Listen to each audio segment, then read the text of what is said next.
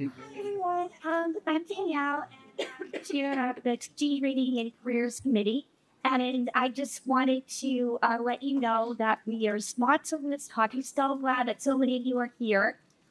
This is the talk of the town. Leslie, Stefan, and get super excited. But so I am going to pass it over to Anthony Carrillo, and he's going to tell you all. So much, Danielle. All right. No, with that said, I can actually hear you. All right. Well, welcome to On the Hot Seat. This is the APLS channel with hot questions and even hotter wings. So really, we have a panel here of forensic and legal professionals who are going to share with you the ins and outs of speaking out as an expert, whether it's in court, legislative meetings, in the media, just basically using the knowledge that we have to inform outside of our traditional academic or even the traditional psycholegal world. And we're hoping for a lot of you, regardless of your level of experience or familiarity with extra work, if you're pondering it, the idea here is to get informed, get prepared, and hopefully get inspired to use the expertise that you all have and will continue to develop to contribute it outside of the traditional means that we tend to do in our education and early on in our career. This is a CD-sponsored web channel, and you can get CD credits. I've been told to give you the passcode for it, which is over there too. Make note of the word Chicago if you want CD credits, and apparently you're going to have to enter that word if you want CD credits for this channel in particular. Now, of course, this channel also has a spicy twist to it.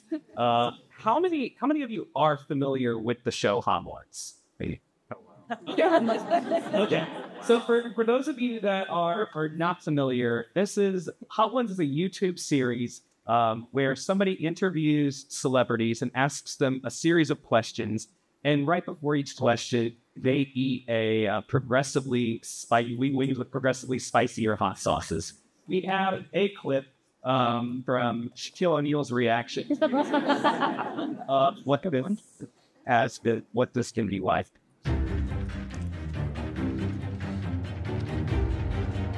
Kansas. Oh, I apologize, Kansas. Holy.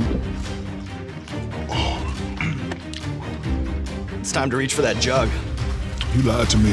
Oh! Guess what got me? God. All right, Shaq. Oh, you liar. Shaq didn't fool. It's undeniable. One of the great TV You said it wasn't hot. Era. But with the proliferation of the internet and camera phones, there's so much more than what's just on the NBA, on TNT, or ESPN. So that's what we're going to be doing. I was not shown that clip before I agreed to participate. Just want to make that clear. Really, I didn't see credit for this. Yes. So I'll be asking a series of questions to our panel. Before each one, we will eat a wing with progressively spicier sauces. The slides will include the gist of the questions that we'll be asking, as well as, just for the FYI there, the hot sauce that we're trying this. For those of you that are familiar with the show, yes, the bomb is up here. So, we hope to leave a little bit of room at the end for questions from the audience. There will be no hot sauce portion for that. And you don't have to have any more hot sauce if you respond to those questions as well. So let's go ahead and get started with just some brief introductions to who is here before we get on with the specific questions. So I am Anthony Carrillo. I'm a forensic training director, and I moderate the University of New Mexico's Law and Mental Health series each week to go over various views and issues in forensic psychology. I also, as training director, prep postdoctoral fellows in expert testimony, including actual simulated expert testimony experiences for the cases that they're involved in. I've appeared in a couple of media podcast episodes and thinking about the different dynamics of how you communicate outside of the classroom there too. The rest of these intro slides, and in spice level too. I like spicy food. I tend to sweat out at the top of my head is, I said it's about a 75% chance I get some aggressive hiccups near the one. 25% chance it doesn't happen, but we'll see. And then the rest of these go in alphabetical order by last name. So if you want to briefly introduce yourselves and your spice tolerance, starting with April. Hi, everyone. I'm April Alexander. I'm currently the Metrolina Distinguished Scholar in Health and Public Policy at UNC Charlotte. What I bring to the table today is talking about my advocacy engagement and legislative testimony, and also public impact scholarship through media. Been featured in New York Times, USA Today, NBC Nightly News, and just bringing psychological science to the public. I thought I liked spicy foods until today.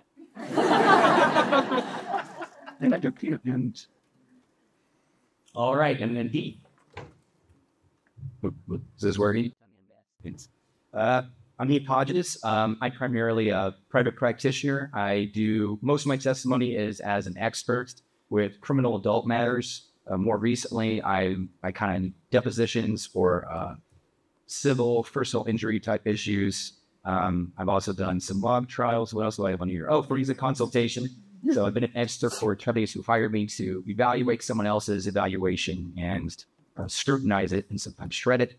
And then I have a book series with Rick Frederick, Risen for Attorneys, about how to do that kind of thing to test unfavorable mental health evaluations.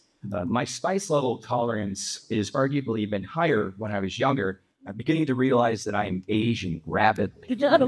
My body does not have the tolerance that my palate does. And so if you see me after this show, my fetal position, Monique, you may have something to do with your wings. Speaking of that aging part, thank you to APLS for rescheduling this from its original 9:30 a.m.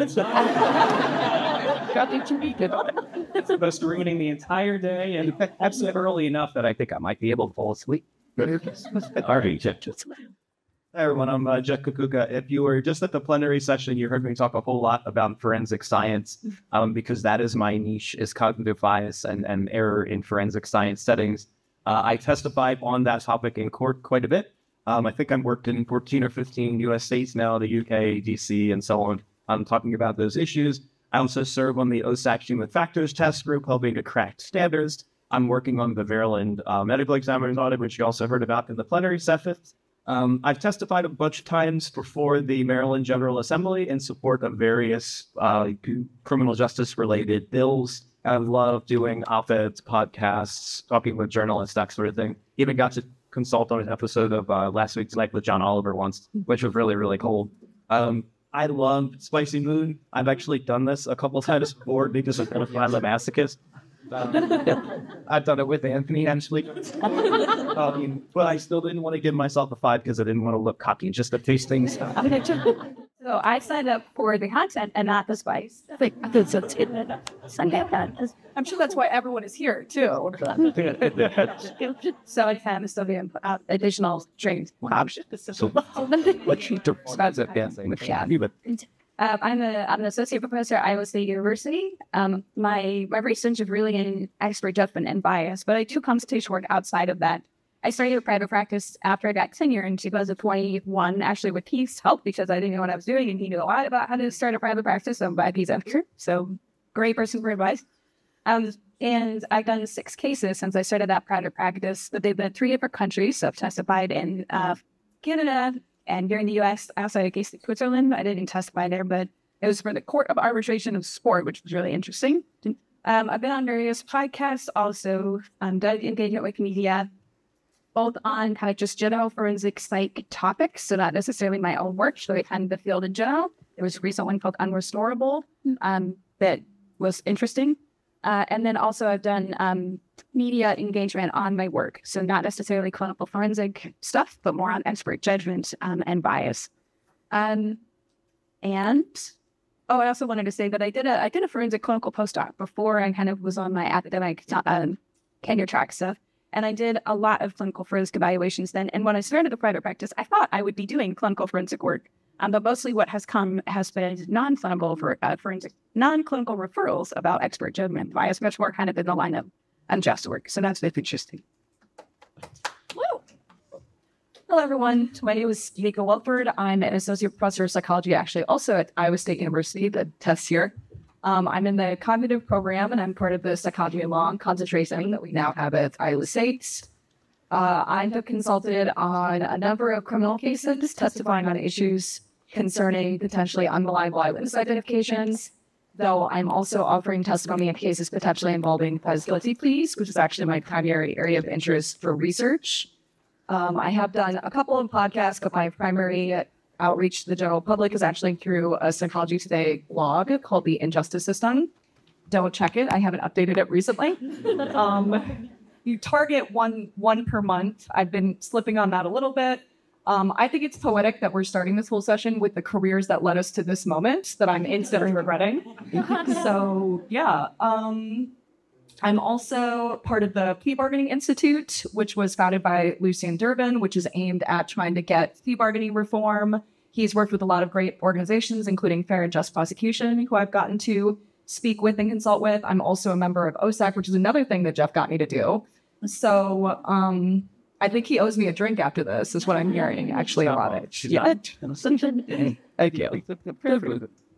Okay, and so for each question, I will point it to one person in particular to get us started. But then after that, a couple of more people will chime in until we get through these 8 wings, 8 progressively spicier sauces.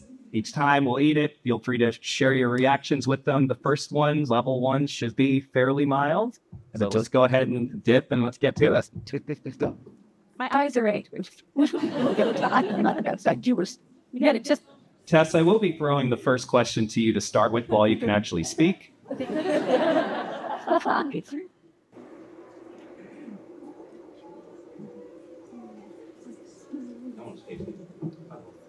What's that? Happy right now, right? The first question is more about in general getting started. And Tess, from your experience and what you've heard from other people, how much of getting involved in expert work would you say is more about just the circumstance of somebody inviting you or having the opportunity versus you actively putting yourself out there? And if it's more about putting yourself out there, like how does someone get their foot in the door to doing expert work?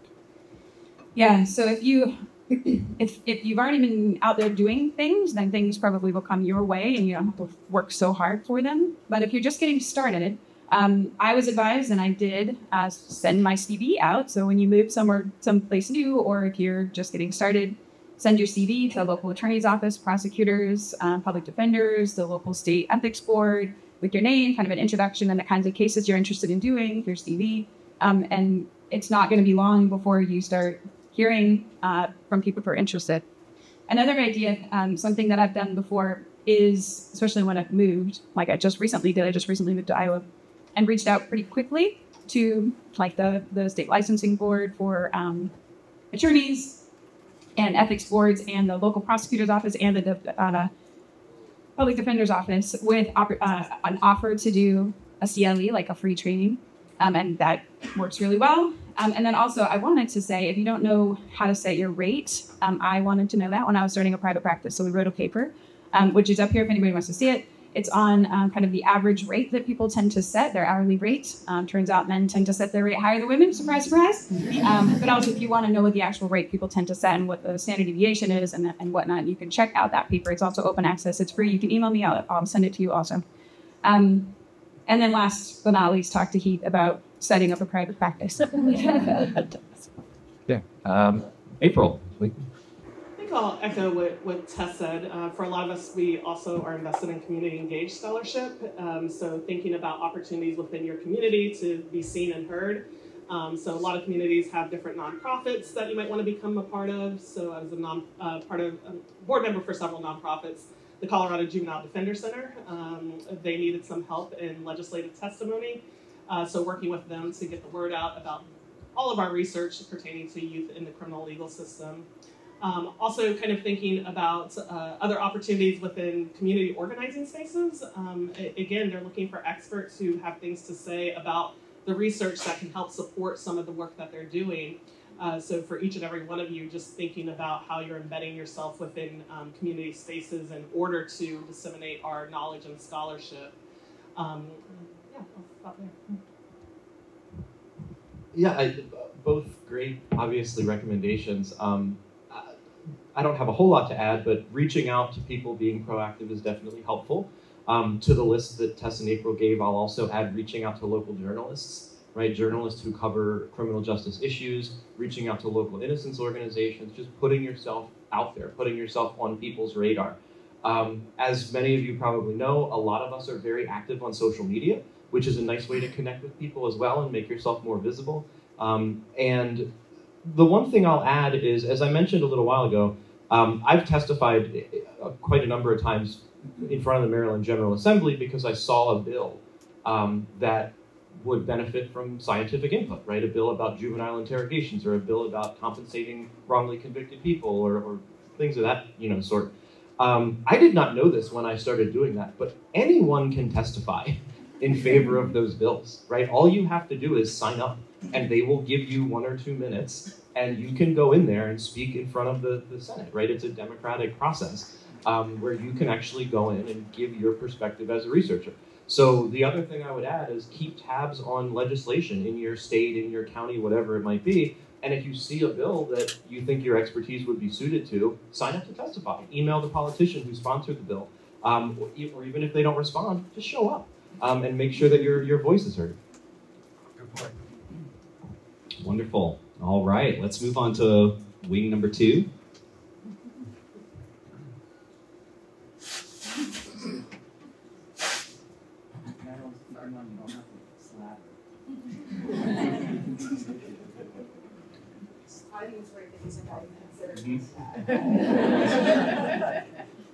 We are going to start with Miko for this next one.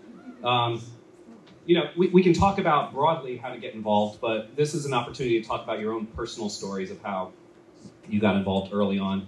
Miko, if you could tell us about one of your memorable early experiences working as an expert, how the opportunity came up, was it ultimately a good or bad experience, and what made it that way? This microphone's going to get slippery. So my first time testifying as an expert in an actual trial was actually a pretrial motion that we were not expecting to be successful because although there were lots of issues with the witness identification, all of the issues were due to the context in which the crime occurred. The police administration of the procedure was actually pretty pristine. The only issue was that the police officer who administered the lineup after the witness identified the suspect did not ask for a confidence statement. And what was particularly problematic about this is the identifying statement was, "This looks like the guy who ... So most of my arguments on direct examination concerned all of the mitigating factors present during encoding of this event, right? Lots of system variables. The culprit was wearing a partial disguise. The witness was zip-tied in a supine position, limiting his ability to see the culprit's face. It was a stressful situation. There was a weapon present. It was a cross-race identification, et cetera, essentially leading to the conclusion that given all of that and the way in which this identification statement was made, I would question that this was an unequivocal identification. Then on cross-examination, the attorney started this very interesting line of questions in which she said, "Well, you can't really hear a photo, can you?" And I said, "No." And she said, "You can't really smell a photo, can you?" And I said, "I hope not." And then eventually all this culminated in her trying to make the argument that, well, all you can really do at a photo is look at it. So isn't the visual similarity between a photo and your memory the best you're going to get?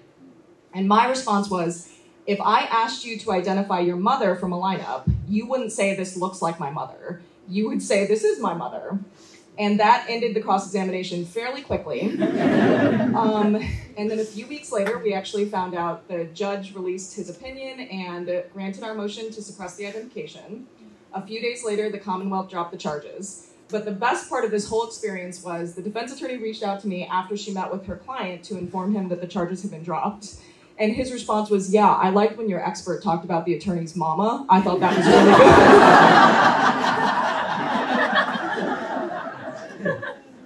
Yeah, Heath, how was yours, your first time?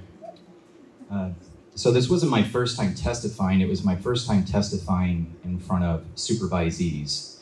And so 2 postdocs who wanted to get experience observing expert testimony. This was me giving an opinion about competency and civil commitment related to that. It was also one of the first remote testimony experiences I had. This was at the onset of COVID, and and everybody was still getting used to that technology.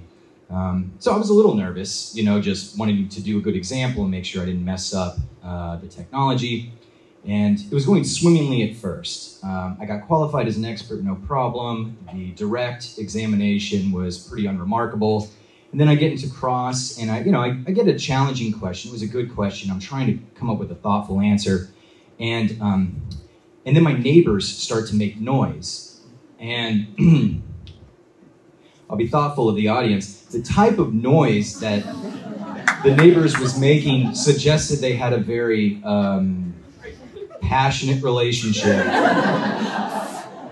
There was a lot of explicit instructions, colorful monikers, and it was loud. And so a few things are going on in that moment. I'm like, okay, I have to keep a poker face, and I have to hope that they're not hearing this. I have to make sure that I continue to answer a fairly complex question in a satisfying way. And then I had to do that for 45 minutes because that's how long it took them to take lunch. And so by the end of it, I debriefed, and fortunately it doesn't seem that anybody had heard anything, but I learned a few things from it, which was never underestimate the power of noise canceling earphones and mics. And a good poker face goes a long way. And kind of more in general, you just never know what kind of curveballs you're going to get when you're doing this kind of work. And being quick on your feet and dynamic and being able to focus despite distractions, whatever they may be, can be very helpful. And then April. Yeah, this child's play, no big deal. And then my story is more about how I got involved in legislative testimony. So I had moved to Colorado, and I was tasked with creating an advocacy and public policy course. I had actually met with one of our alumni who said this was one of the things that was missing from our curriculum and our program. And so we were having a chat, and at the end I said, I'm new to Colorado. What issues do I need to be aware about regarding public policy? And he said, you know they're still practicing conversion therapy here, right? And again, for people in the audience who don't know, conversion therapy is the unfounded, unethical practice of trying to change a person's sexual orientation or gender identity. And I said, you know, we covered that for 2 minutes in grad school ethics class. You don't do conversion therapy, you don't do rebirthing. So I said, what can I do to help? And he said, you can come to the Capitol next week and testify on the bill. And as you can see from this panel, I have trouble saying no to things. So I said, okay, I'll be there. And I had no clue what that meant because we didn't have education and training on legislative testimony in our grad school programs. So I had to do my own research. I had to figure out the Capitol was only 10 minutes away. You pass by it all the time, so I knew it was located. But having to learn, like what Jeff said earlier, what the committee structure is like. So going back to our schoolhouse rock and kind of learning all the basic civics that we forgot. And again, in the State General Assembly, you have 3 minutes to talk about what our field and what our profession and science says about a particular topic. So I was there and I testified on that bill a week later. It didn't successfully pass that year. Went back the following year. It didn't successfully pass that year. So again, working with grassroots activists, working with nonprofits on taking this to the municipal level. So we had the city of Wheat Ridge ban the bill after more testimony. We had the city of Denver ban the bill, or ban the conversion therapy after we testified. And then finally, in year 5, we got conversion therapy banned in the state of Colorado.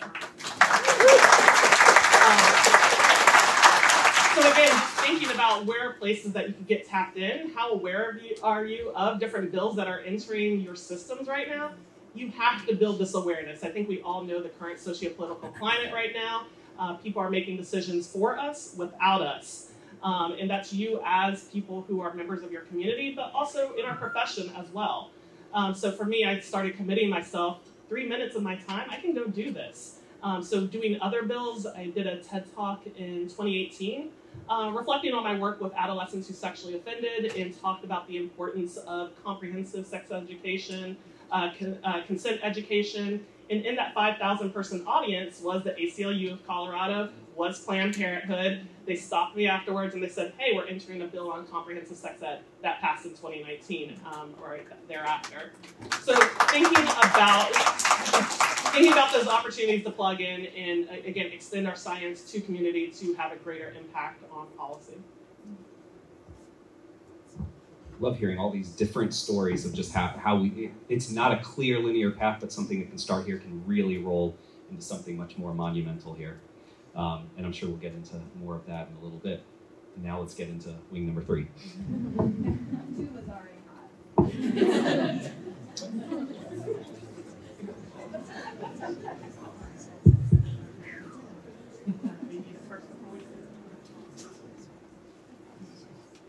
This picks up a bit.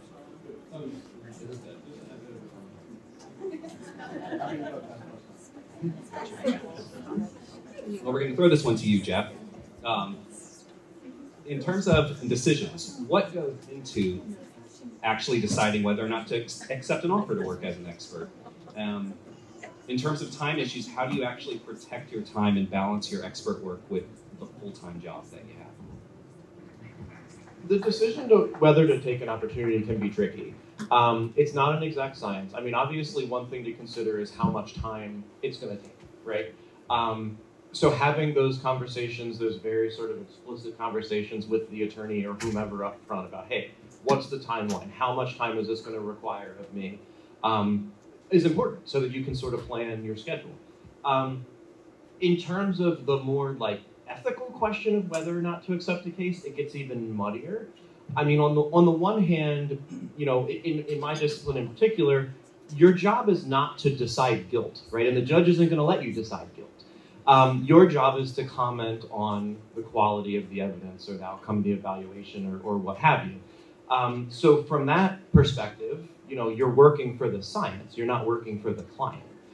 On the other hand, there have definitely been cases where I've said, I don't think the science was good here, but I don't think my opinion is going to change the outcome of this, right? To offer an extreme example, I once got offered a case where an attorney called me and said, yeah, you know, there's questions about the fingerprint evidence in this case. They do have my client on surveillance camera committing this murder, but we want you to comment on the... And I said, you know, I'm not sure this is the best use of my time, because even if I get them to throw out the fingerprint evidence, you have surveillance footage of the guy committing murder. So, you know, another consideration is recognizing the boundaries of your own expertise, right? Once you put something out there, it's out there forever. And I realize that sounds scary, but once you testify, that transcript is out there, right? And future attorneys could potentially cross-examine you about things you said previously. So you have to sort of make sure that you don't step too far outside of your comfort zone. Again, personal example, I once got offered to work on a case, and I still don't know what it was about. But it had something to do with cryptocurrency. That's all I remember. And they wanted me to comment on bias in the digital detection of like illegal cryptocurrency trading. And I was like, look, I don't know my Bitcoins from my other things. Like, I don't think I'm qualified to do this. And it's like, I'm glad I didn't, because I might have very well said something stupid or unfounded on the record, and then that could haunt me for quite a while. So it's, you know, there are definitely a lot of things to consider. But those are, you know, those are some of mine. He did not advise us not to step outside our comfort zones before asking us. Yeah, from a more clinical side, what goes into accepting cases? I think a lot of what Jeff said, I'll echo. I mean, I kind of consider 3 things. The first is competency. Is it something I feel comfortable doing or I feel is within my grasp? The second is time. Do I have the time to do it? How much time is it going to take? And then the third are potential disadvantages. That includes ethical quandaries, flags. Does the attorney not know what they're talking about? They have a reputation being difficult. You know, social implications. I've been asked to do some high-profile cases before and turn them down because I anticipated it would have some degree of public attention, and I didn't want to invite that into my world. In terms of balancing the sort of work life with other responsibilities, you know, I hear a lot of people talk about this, and to me, it's less about logistics. It's more about your philosophy. And so, you know, sort of first recognizing, having the wisdom to acknowledge you can't do it all, and that's okay, well, unless you're April. And and that scope. You know, what are your professional goals and what aren't your professional goals? You know, so like Dan Murray has a great research career and has a wonderful collection of plaid blazers, and I only want one of those things. And also thinking about your personal goals. And I think if you have a clear vision of what you want your personal goals to be, whether it's I want to be a present parent, I want to be fit, I want to be able to enjoy one weekend, you know, a month. And once you have an idea for that, I think it becomes easier to make yourself make time for it. And then, you know, it sounds like a simple thing, but I think just, you know, being able to say no. And doing that in a way that doesn't burn bridges. Like, I'd like to help you, I can't right now. I think it'd be great to work together in the future. Let me refer you to somebody who's good people. And in that way, you're not turning down an opportunity in sort of a long-term way, but you're protecting something that matters to you, because we have to protect against burnout, amongst many of those other things.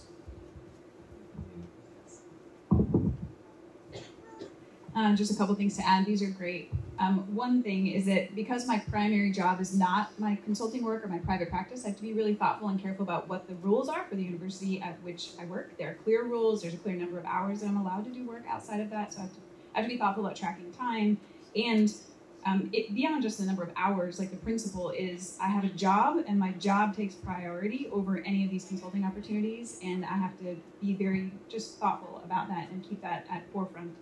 And then also, secondarily, price, I think I use a little bit as a, like, well, first of all, I look at calendar, right? And if I have time, and if it's of interest, and if I think I have the capacity to be able to answer that question, sometimes the referral question is also not clear. And so figuring out what the scope of the question is and whether I can be helpful takes more time sometimes than I expect. But beyond that, if it's something that I think is interesting, but I'm not clear I have time, or I know I'm going to have to give up something on my calendar that I otherwise would be able to do, then it becomes a kind of I've tried to price myself out, and that has worked, and it hasn't worked. And sometimes when it hasn't worked, then that's really interesting that people will pay what you think that they won't pay. But then also because of that, I've also done pro bono work because I feel super guilty about that. I'll just throw this out to anybody that wants to answer. It's something that I can't help but think the audience is thinking about when you're talking about this issue of, you know, am I competent in this area? We have a lot of early career people who might be having, you know, some feelings of self-doubt in terms of, am I actually an expert in this area? Any advice on how to appropriately balance like an area of professional competency with those inner feelings where we often sell ourselves short of what we're actually capable and qualified to do? I mean, imposter syndrome is a real thing, right? That a lot of us experience. It doesn't go away. No, thank you, it does not. You know, I realize this is probably easier said than done, but having a good mentor is extremely helpful. Having someone who's done this before, who can walk you through it and who can kind of tell you, you know, sometimes very bluntly, whether you're ready or not. But that said, the reason that you're in this room is because you are ready, or you will soon be, because you have knowledge that other people don't have, that other people could benefit from. I think there's also an under-recognized high degree of overlap in a lot of forensic work, at least forensic clinical work, and that if you have strong kind of foundational clinical skills, that you can actually apply that to many different types of questions. That's not to say you're competent in all those things, but it's not going to be as difficult as you may fear to become competent. And so Jeff's point about getting a mentor, somebody who guides you along the way, if you can get them to help look at your products, do the work, do the research, it's not going to feel too adrift. I know when I came right out of grad school, I was very, very conservative. I would only do the things that I was trained to do and had done quite a bit. If I had just done one or two, I was like very hesitant. And I think that's a little bit of an overcorrection. And I think the longer you do this and the more you kind of figure out your comfort level and what things you do well, and you refine and, I don't want to say perfect, but get better at doing some of those things, you'll eventually become more comfortable kind of pushing yourself to do other kinds of things while still doing it in an appropriate way. Hold on to that mic, Heath, for wing number 4 here.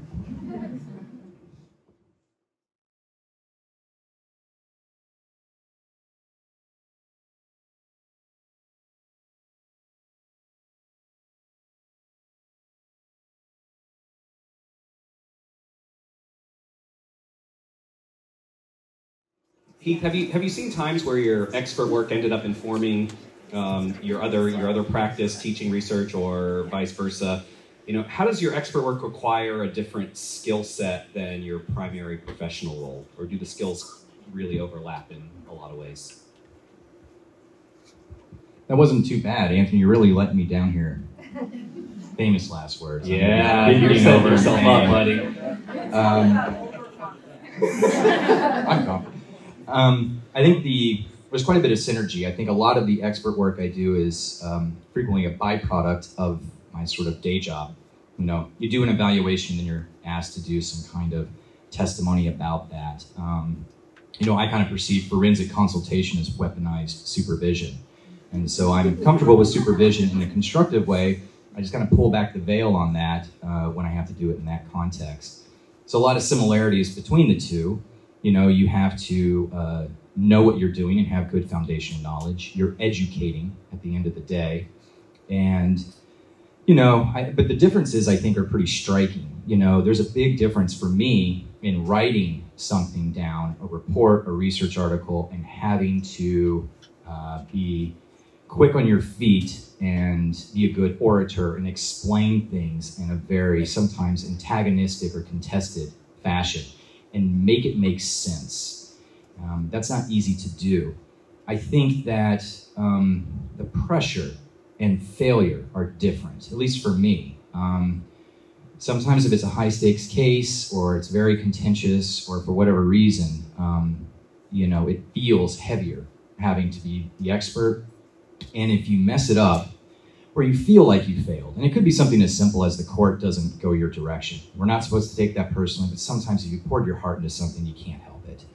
And you have to kind of roll with that. I had a case, it was, I think this was also competency, and it was high profile, and it was very contested. And, you know, the critical issue was fundamentalist beliefs versus delusional beliefs.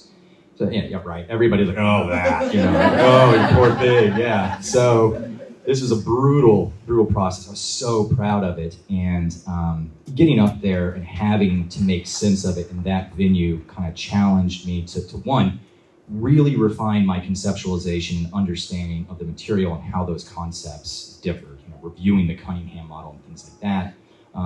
It forced me to really try to articulate it in a way that wasn't too long-winded, that was succinct and clear, and utilized examples from the case.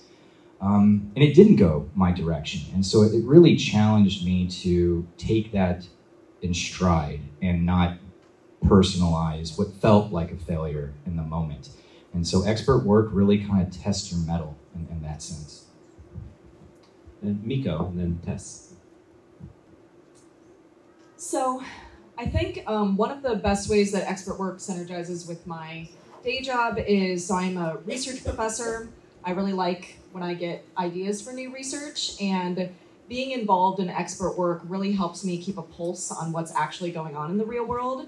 I think when we're doing research in a lab, it's very easy for us, myself included, to just get lost in the minutia of these very controlled experiments that we can conduct, where we can isolate the effect of one variable and look at what effect it has in this very specific context. And then you consult on a real case and you go, wow, this variable that I've been studying is completely irrelevant in this particular case. And I think a good example is lineup procedures. So we talk a lot about pristine lineup procedures, and we should. They're very, very important. But that said, I've come across an increasing number of cases where pristine lineup procedures are irrelevant because of everything that happens before the witness is ever shown a lineup. And that is, with the growth of social media, there are more and more cases now where witnesses investigate their own cases and they've already identified the suspect before they're presented a lineup.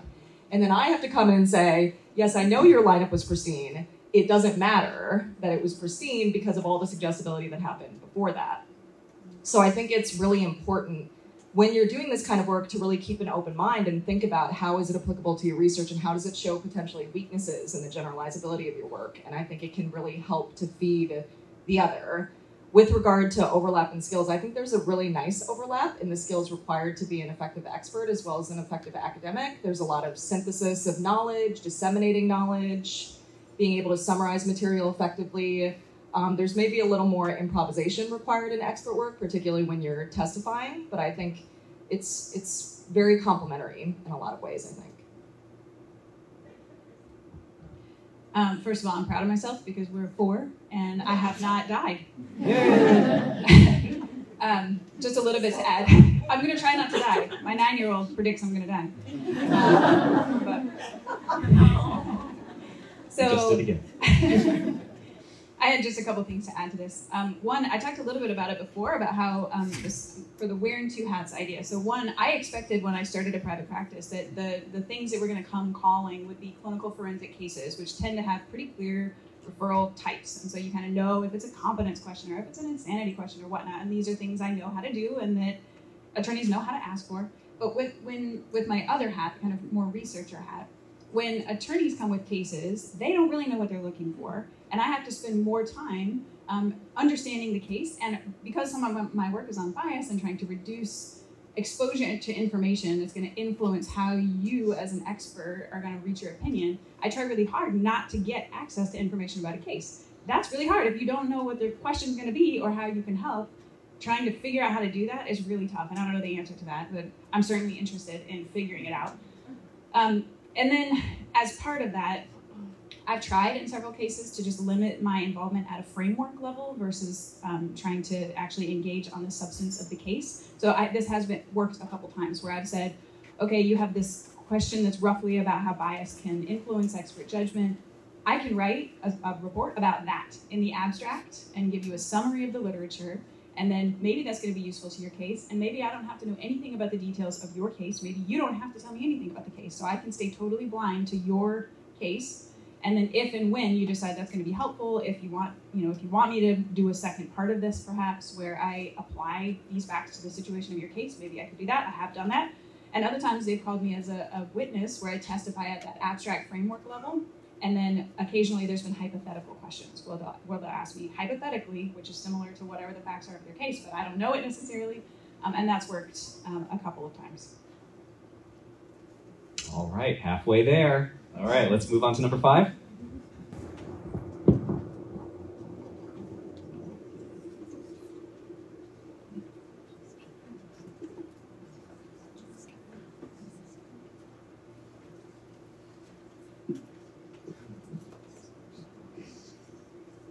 I shouldn't have swallowed that one deep.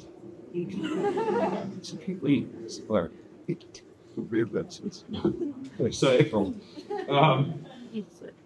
what have you noticed helps you communicate effectively with non-experts, whether it's lawyers, politicians, journalists? And you've worked with several different types of audiences. Are there any that you find particularly challenging to communicate with coming from a psychology background? Yeah, I think one of the things that we all have to be thinking about is, again, how do we get our research outside of our peer-reviewed journal articles? We spend a lot of money trying to get our degrees and use all these fancy terms, and now I'm going to tell you to take them all away. Thinking about how are we communicating our message to the public in a way that is either informative or persuasive. So one of the things that I do or I teach to my students is how do we engage in some public impact scholarship. So think about your research right now. Who would you like your audience of that research to be beyond the people at this conference? So is it community members? Is it a legislator? How do we reframe it into that? So when you're creating your research topic or you're creating your study, are you planning on creating infographics? Are you creating some cool, Anthony and then do this cool like Twitter moving infographics, hot tubbing stuff. To, again, engage the public, yeah, I'll have some technical term, to engage the public in your research in some ways where they don't have to read a long, boring journal article. Is it writing op-eds for your newspaper? Again, that's a space where anybody can write an op-ed. One of the op-eds that I wrote didn't get much traction because Donald Trump Jr. had published one the same day, so anybody can write one. And so that being a mechanism of communicating our work to the public. So there was one example that I always bring up. There was a case where a 16-year-old girl killed her 7-year-old nephew. And as you looked at the information in the internet and the comment sections, just all sorts of nasty things about this young girl, and it was a racially minoritized girl. Again, I could walk away from that newspaper article and do nothing, and go about my day, Or can I talk to the community about what it might be like for girls in the system? We know that 90% have a history of abuse. We know that our Supreme Court is rethinking how we treat youth in the system. So I took the opportunity to write a 700-word op-ed to put in the newspaper to talk about her case, give people a new lens on how to view the case. Again, I might not change people's opinions on this, but I'm giving them information about what do we know in our field. So for us, it's really kind of thinking about how do we communicate this better to the community and to the audience that we intend for our research to get to and access. If it's legislators, they like to hear numbers. One of the things that I'm still bad at is what's the cost savings of this intervention, because we don't talk about money a lot. But I can tell you that prevention is a lot cheaper than the criminal legal system and building prisons and jails. And so we do have some figures for that. And again, that's where I might, one of the things I might give advice on is consulting with colleagues. Pick up the phone, call your colleagues who have expertise in this field and get some mentorship around maybe some of the areas that you're not familiar with. That's why we have conferences like this, so you can network and meet people in this room who you can rely on. So those people are the ones who might fill in the spaces when I'm talking to legislators about cost analysis. So again, for all of your research, just think about the audience you want to reach and think about ways that we can communicate it that is persuasive or informative to them.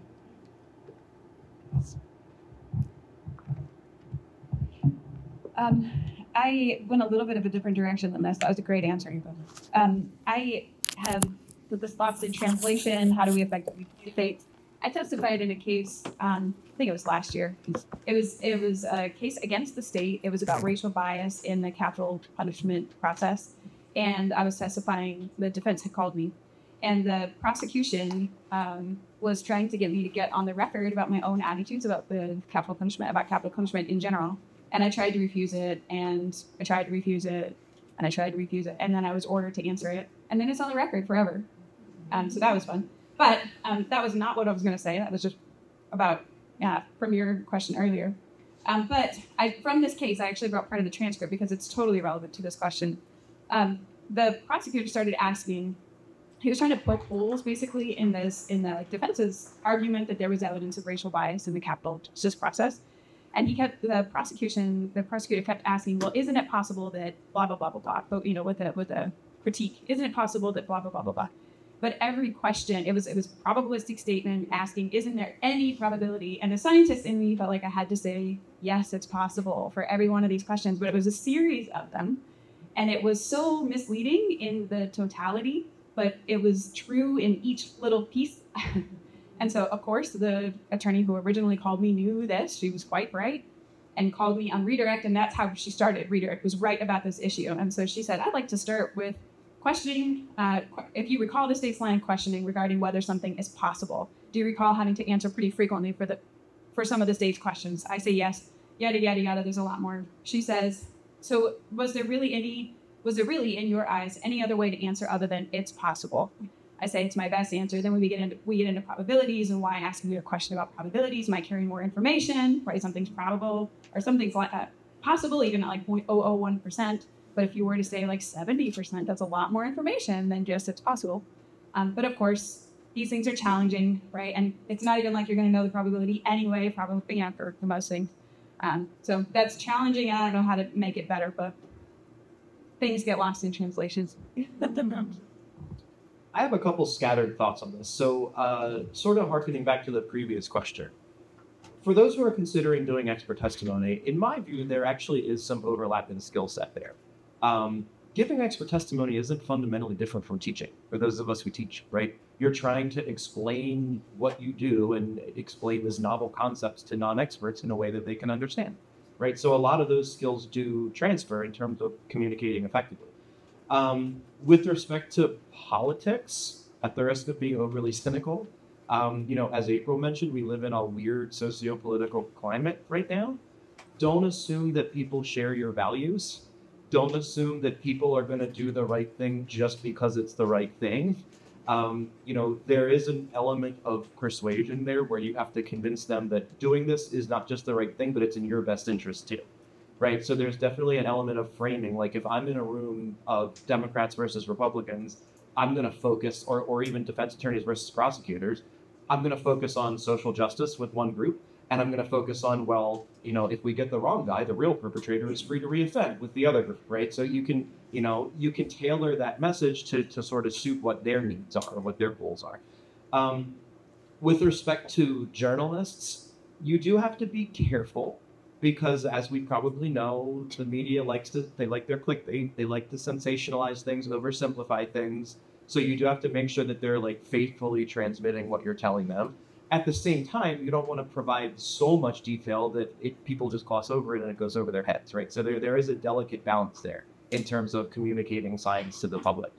And then the last thing I'll say is when you're working with people from another discipline, but you're working toward a common goal, right? Like in OSAC, in my experience, for example, where I'm working with forensic practitioners, but we're trying together to improve forensic science.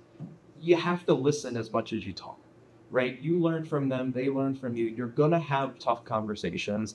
You may not get along at times, but at the end of the day, you have to work together, right? And you have to understand that sometimes your idealism is too ideal, sometimes their resistance is too resistant. There is a happy medium, but you have to work together to find it.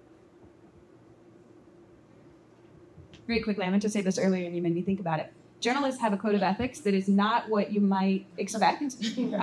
Well, maybe, I mean, it's a great code of ethics and it's good, but that means that you're not going to get the last word in what they say, and you may not even know what they're going to say. In fact, you probably will not know what they're going to say or how they're going to quote you and how it's going to look like what you said maybe isn't what you said. And that's out of your control. I didn't understand that when I first was doing it, and I thought, like, no, I should get to, for scientific credibility, you know, I should be able to give you feedback. No, that's not how it works. And it's against their ethics for it to work like that. So they're supposed to have the last word. So it's worth doing, but just understand that you take a risk if you engage in that kind of public communication. And of course, regardless of what content is in that article, too, even less control over the headline that frames the entire message that you have in there that grabs whatever audience looks at the headline to decide whether they're going to even read what you have to say at all. All right, let's get to wing number 6.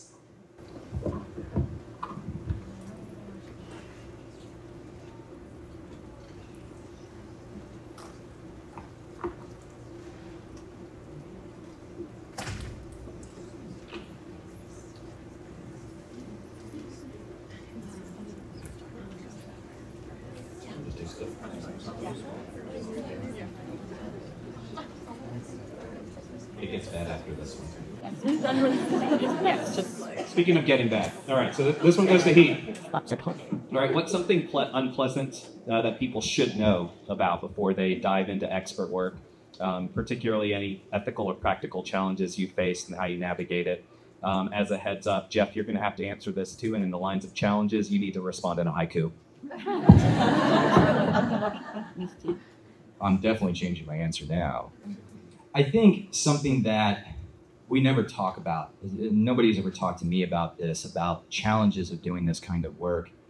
And probably the most challenging and in some ways common issue I've come up with is navigating ethically questionable conduct by other forensic colleagues. I had an instance, wow, there we go. Out of curiosity, show of hands, how many people in here have encountered a situation where a colleague in the field was doing something that was ethically probably pretty questionable? Yeah. All right. How many of you have had a training on it? There we go. So, see you next year. So I was doing a case, and it was a battle of the experts kind of thing. And first evaluator was court-ordered evaluation, worked for a state facility. Went up there, did their thing, and then got off the stand. And when I went up there to do direct and then cross, instead of sitting in the back pew, where all the audience members stay, they sat at the prosecutor's table, and they gave them notes. I could see them looking at the notes before they would cross me, and I found out later that they were giving them research articles to help undermine the credibility of my opinion.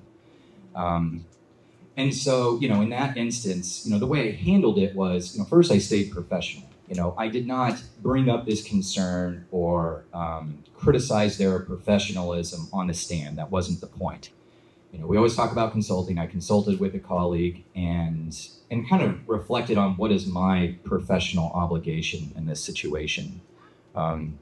We clearly have in our code of conduct and specialty guidelines an obligation to sort of monitor the field and do something about it. But when do we have a specific duty? When is it my problem or your problem versus the next person's problem? And how do we make those decisions? What factors do we consider? What biases do we try to control for? How does politics play into it? How is our relationship with the person play into it? So I had to consider all these things.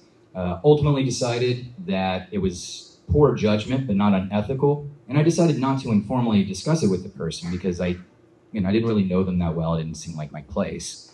But it impressed upon me just how much of an issue I think this really is and how little guidance we really have on it. And it's something that I continue to sort of belabor and try to make sense of. So that's not really a positive message. I'm really interested in Jeff's coup.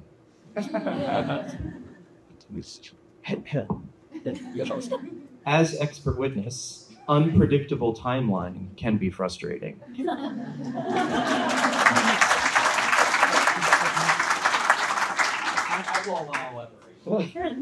So, no, but in all seriousness, that was one of the things that came as the biggest, I think, surprise to me when I started doing more of this work was sometimes you will talk to an attorney, they will offer you to work on a case, and you'll say, great, when do you need a report? And they're like, I don't know.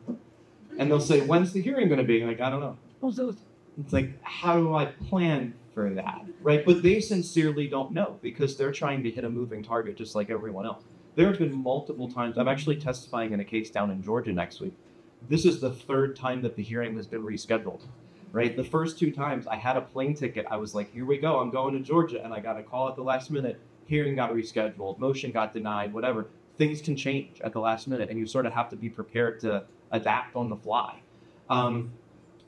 So, again, it kind of goes back to what I said before, needing to set clear expectations with an attorney up front. I think having a good first experience is really, really helpful in terms of an attorney who's willing to work with you through your first case, having a mentor who's willing to work with you through your first case. Make sure that you have a good first experience to build off of. And also someone who's willing to prep you pretty hard. You don't want to go in unprepared.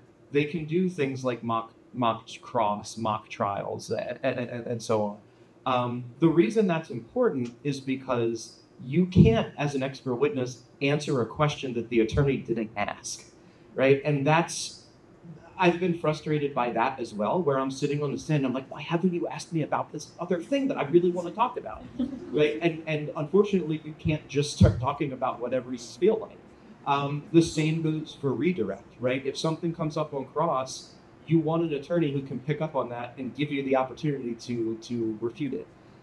So, being clear up front, whether it's when you first take the case, before you testify, about what your expectations are, what the timeline is, what questions do you want to be asked, maybe what questions do you not want to be asked, so that you know exactly what you're getting yourself into.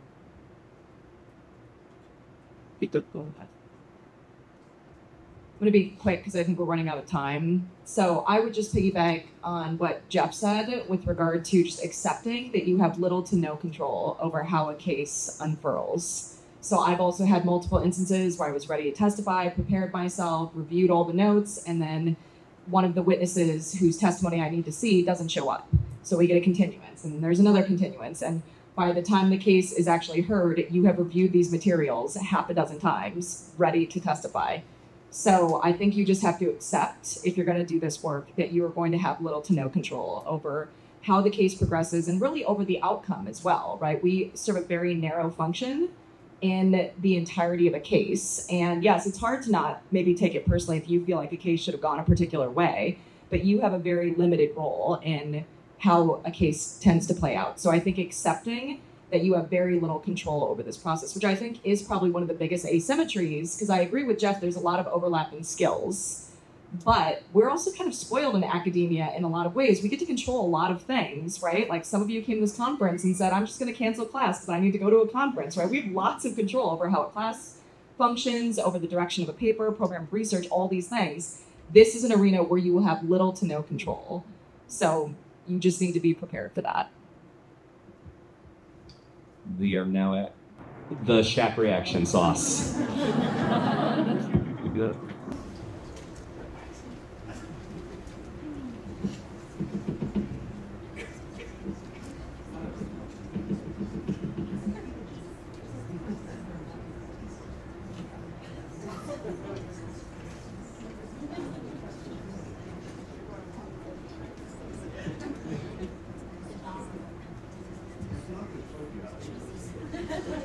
Oh shoot, I should have swallowed that. Okay. So April, what's the best?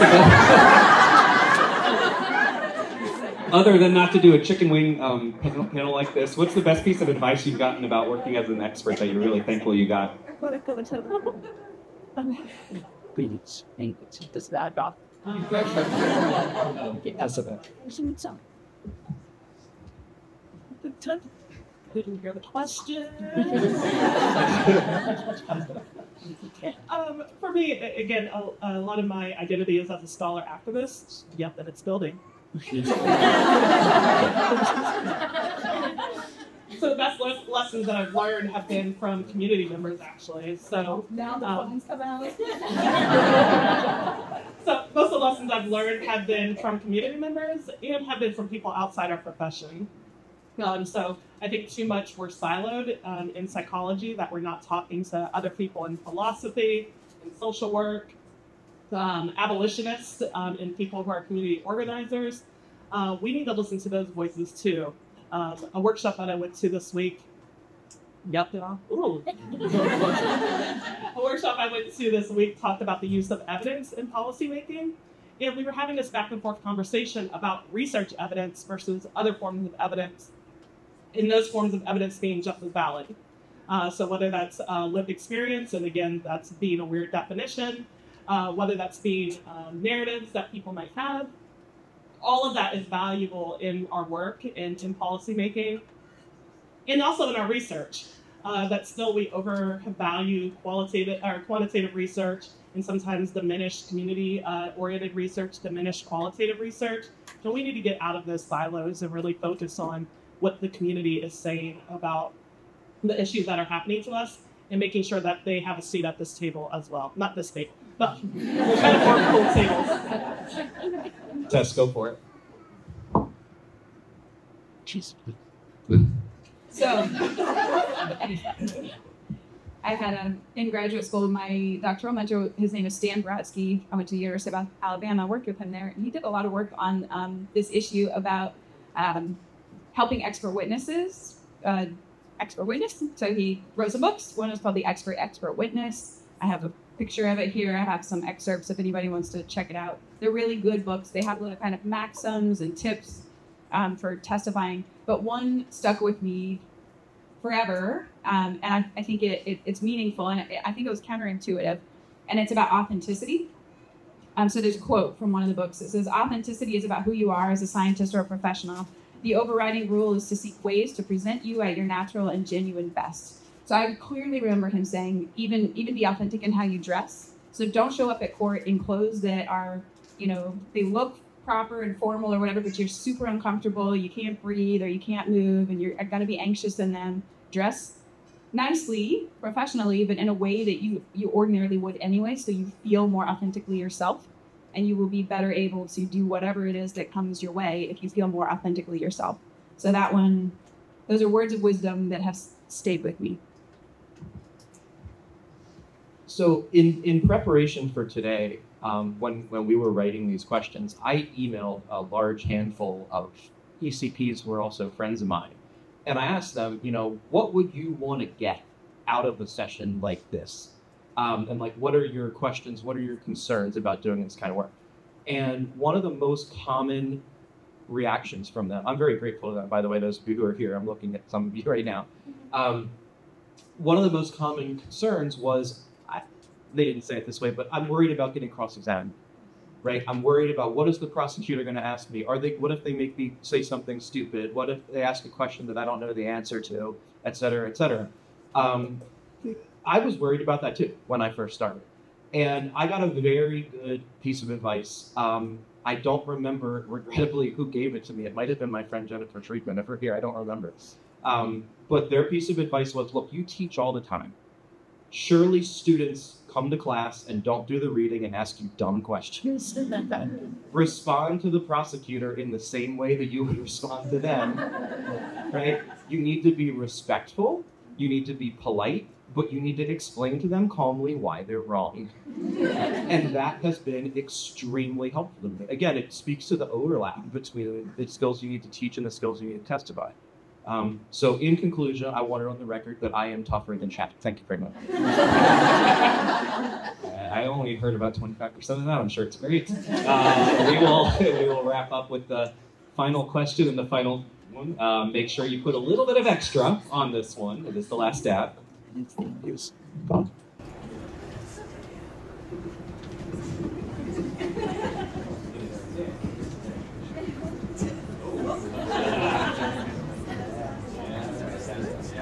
And we'll throw it over to Miko to start this one.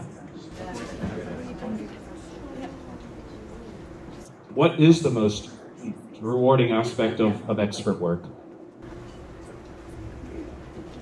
That's what you really watch now.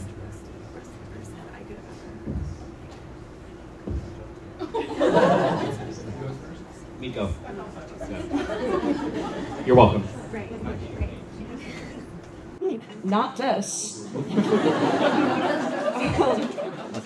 So I have actually not had the opportunity to testify in front of a jury yet, but I have been able to testify in 2 motions to suppress before very open-minded judges, and there's something very rewarding about having the opportunity to explain to a judge why evidence that they might have seen as, valid and something that obviously should be presented to a jury, and convincing them that, no, this evidence in this case is actually going to be more prejudicial than diagnostic.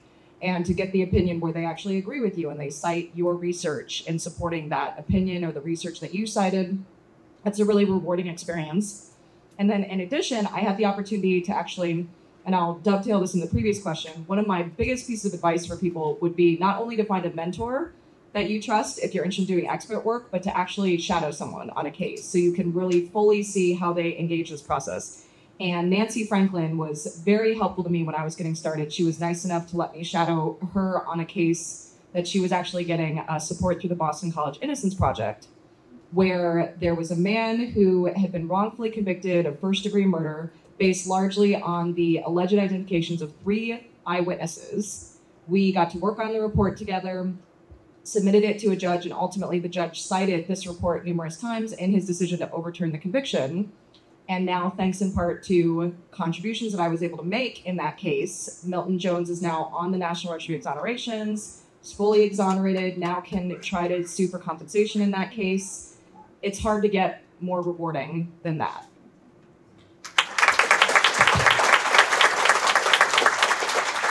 We could pass that over to he. I think we should start incorporating this hot ones wings thing to board certification with the oral defense. Really keeps us on our toes. This kind of work I think presents a great opportunity to educate in a different kind of way. It's a totally different medium, and sometimes I think it can be more effective. I think it can be more rewarding. I mentioned earlier with some of my examples that it really kind of presses you to refine your conceptualization, how well you know something, how well you can talk about it. It's an opportunity to get feedback as well. After every time I testify, I try to get feedback from the attorney. I was like, I'm trying to get better at this as I go. How can I be better? Things like that. I think it also feeds my narcissism. And it's a delicate thing in this field. You either have way too much of it or not enough. And so, I'd like to think that it helps me kind of strike a balance and it introduces a little bit of humility as well, which hopefully I've already demonstrated. But I think those are the payoffs at the very least for me. And before we throw it to the audience, April, if you have any great thoughts here. Did you know your ears can sweat? My presentation later today is on reparations. I will now talk about how Jeff and Anthony owe me reparations.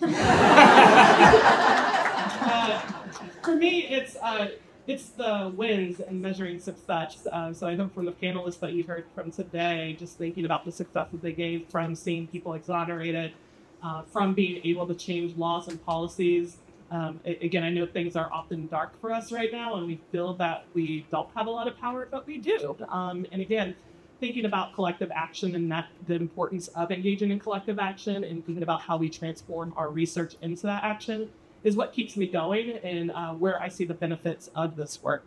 That we can do this together and kind of thinking about the different ways that we can really get our research out there into the public to make a change is where I hope to see the field go. And again, students and trainees, you're doing this. A lot of you are coming to grad school now, seeing all the injustices that we've experienced over the last few years, wanting to do better.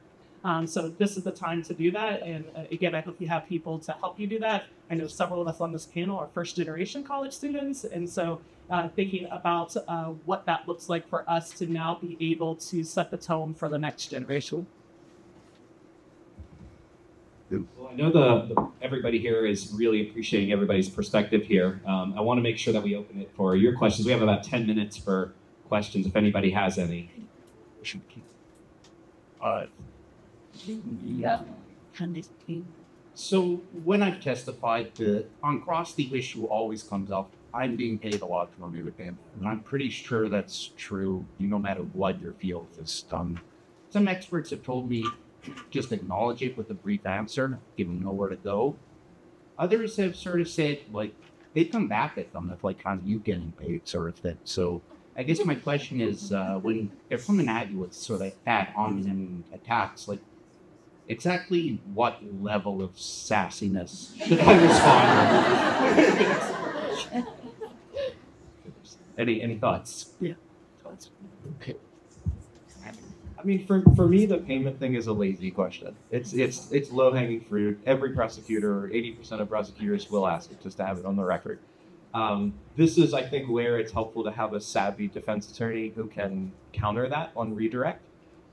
Something I'll do on occasion is, if they ask that question on cross, on redirect, I'll have the defense attorney ask me about opportunities that I decline, right? To make it clear that I'm not just a hired gun who accepts every case that comes across my desk, that I am somebody who vets these cases, and the reason that I am here, yes, I'm being paid, but the reason I'm here is because I've looked at these issues, and unlike in other cases, I thought that my assistance was needed.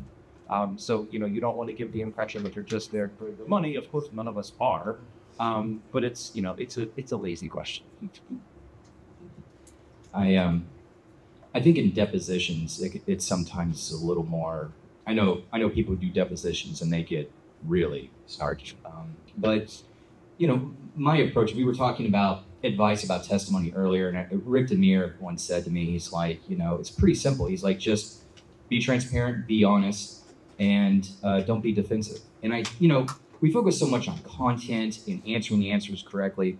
We don't want to lose sight of the fact that we still want them to see us as approachable and non-defensive. And the judges are not idiots. They're going to know if an attorney is being antagonistic or going for low-hanging fruit. And it sometimes, I think, can actually work in your favor if you demonstrate composure in the wake of an opportunity to not do that. And it is tempting, particularly if somebody's really kind of going out of their way to make really unfair digs. But I feel that I come out of it feeling better, and I think sometimes it's more effective for my point if I can sort of take the higher ground, so to speak. One other thought is maybe don't change your rate for testimony. I think maybe just have an hourly rate, and however long it takes you to be there in court and wait around to testify or whatever, if it's the same rate, then it's just your hourly rate. It is what it is. Any questions from the side of the room? I have a question. My name is Cassandra Bailey. I wanted to know how you all prepare for testimony on a clinical case versus if it's different from preparing like on a research-based case. So I can talk about the research-based cases. So usually how I prepare is I usually think about direct examination questions that I think are particularly pertinent to the case, facts that we definitely want to address on direct, and then I usually request that the attorney do a full practice direct examination with me, and then in addition do at least 1 or 2 cross-examinations with me as well. I've also found it helpful to ask them to have a colleague do a practice cross-examination, because of course they've spent time with the case. They have their own opinions regarding things. They're not going to approach the case in the same way as someone who maybe has spent less time with it and doesn't know the client. So, so I think that was really important for me, particularly when I was starting out and was nervous about the prospect of being cross-examined, to do actual practice run-throughs and to make sure as much as possible that you're on the same page as the defense attorney with regard to what you can offer in that case specifically. Could you maybe just talk a little bit about confidentiality issues as you get to prepare the reports or start working on a case, discussing it with fellow colleagues? What can you say, what can't you say? I have just a quick thought that I learned from Heath, because my primary work is at the university and my private practice is separate from that. I have to be careful about even just documents, for confidentiality of documents, so not all of that is stored separate. So I have to pay separately for HIPAA-compliant storage solutions, and Heath advised me on all of that, which, I mean, it takes some thought, right? It takes some thought to be careful about those sorts of things, but also then just when a case is ongoing or even after it's done, I don't always know where those lines are of what's permissible to talk about. And when I'm teaching, sometimes I want to talk about case examples, and I do sometimes talk about them, and I try and, you know, not give a lot of details, and or if it is done, like this one that I quoted from, that's done and it's a public document, so that one I can talk about. But that's a hard question. I don't know if other people have advice, and we hear your advice too. So a lot of these rules too can differ by jurisdiction. So often if I have doubts, I will just ask the defense attorney directly, like, you know, I have a colleague in this area. Would it be okay for me to discuss this case, giving these types of details? I found that just a really good way to be very cautious, because, for instance, when I took cases in Massachusetts, I could actually talk about the content in police reports, because police reports are public record in most jurisdictions in Massachusetts. So it really depends. It can be very jurisdiction specific. So particularly if you're doing consulting nationwide, it's going to be very hard for you to know what the rules are everywhere. So I think it's perfectly acceptable to just ask the defense attorney and say, what am I allowed to talk about in this case for the following reasons? I would also just mention, kind of similar to what Tess was saying, that one of the best pieces of advice that Nancy gave me was actually always being mindful of what in your communications might be discoverable, either during the trial process or even on post-conviction. So when you email defense attorneys, be very thoughtful as to how friendly you sound, how familiar you sound, because prosecutors, or if you're working on the defense side, right, they're going to try and say you're biased toward one side or the other. So if you sound really friendly with attorneys and emails, that could potentially be problematic if those emails are discoverable. So this is another thing you should always be mindful of, is whether your communications are fully confidential or whether they could be discoverable. I think it's also important to be mindful of when you're consulting. And so if you're, for instance, consulting before you've written a report, that's a different animal, right? And I mean, I even have like a clause in my consent, well, not consent, well, yeah, consent is my fee agreements that kind of mention I can consult with colleagues about matters while protecting the details. In terms of the disclosure, you know, it can be tempting to kind of paint a full case conceptualization of somebody. We're kind of trained to do that clinically. I try to really narrow the scope to the issue that I'm struggling with and give them just the details they need. Being more mindful about it if it's a well-known or high-profile case, whether nationally or locally, and keeping that in mind with who you're talking to, and doing my best to protect it. Well, we really hope this panel has helped you think about where you can impact with your expertise, how you can do that, and at the core of it, why you should or why you would want to do that.